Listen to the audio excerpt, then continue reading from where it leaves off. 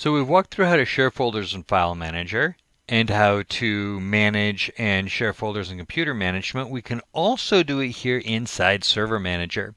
So to do it, we're going to come to File and Storage Services, and we're going to go to Shares. And this is going to show us all the shares on our system. Notice, however, this does not show us our administrative shares. That's something that we saw in Computer Management, but we don't see here. We do see the remote install from when we were playing with Windows Deployment Services in another video. Okay, I want to create a new share. So I'm going to go to Tasks and New Share. Now this gives me a bunch of other different options here.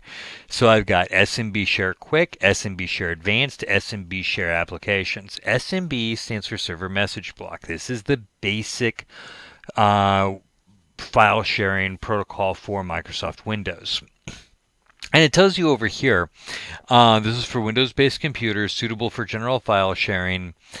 We also have an advanced share, which gives us some more advanced options, and enables quotas and a couple of other advanced options. Then we've got some for applications.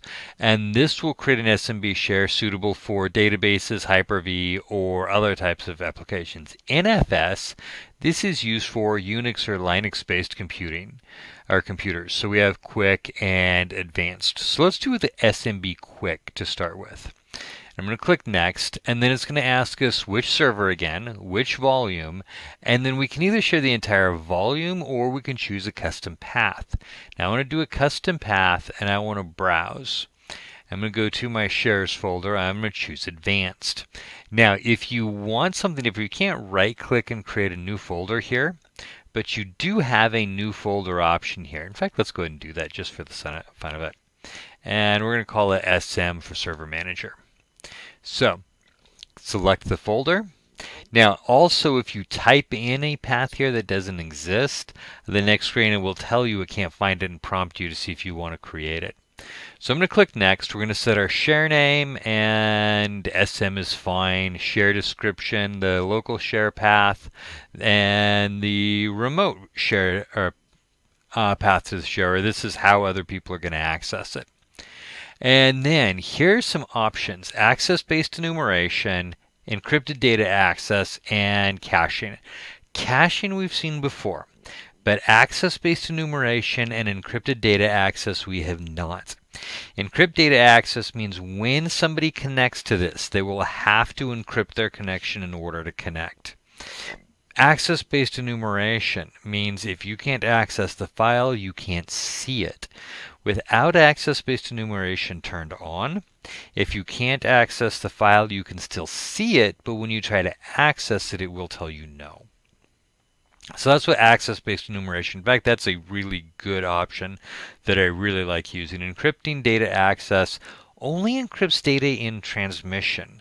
So it's going to encrypt data when I'm sending it back and forth from this server to another server. It doesn't encrypt data storage. So when the server is stored or when a file is stored on my hard drive, this doesn't encrypt it. I have to use EFS or BitLocker or something else to encrypt it. But those don't encrypt data in transit.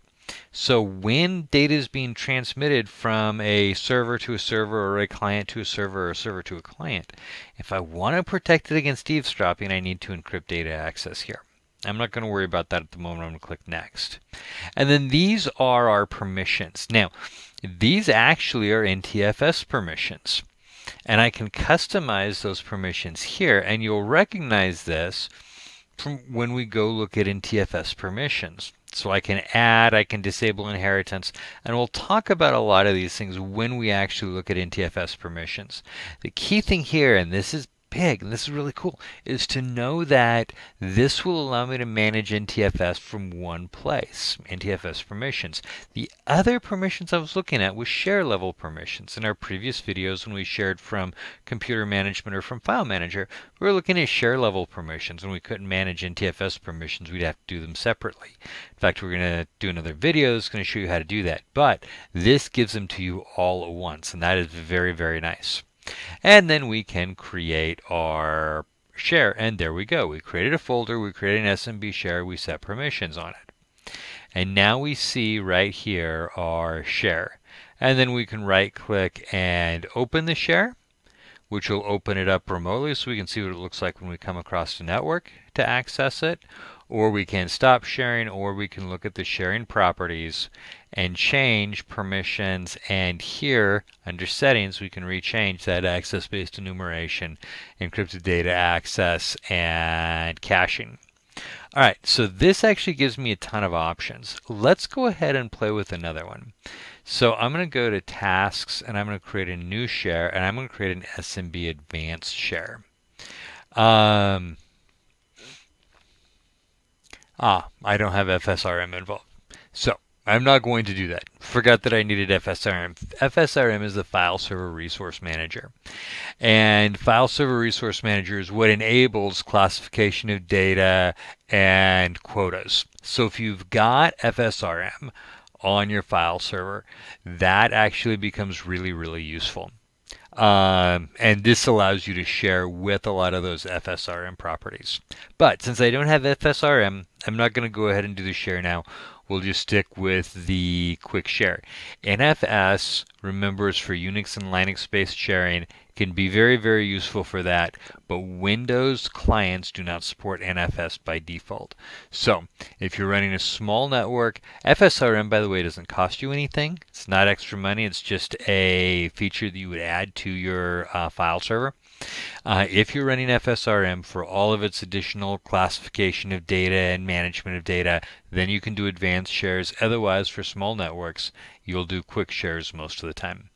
Okay, so that is how we manage shares using Server Manager.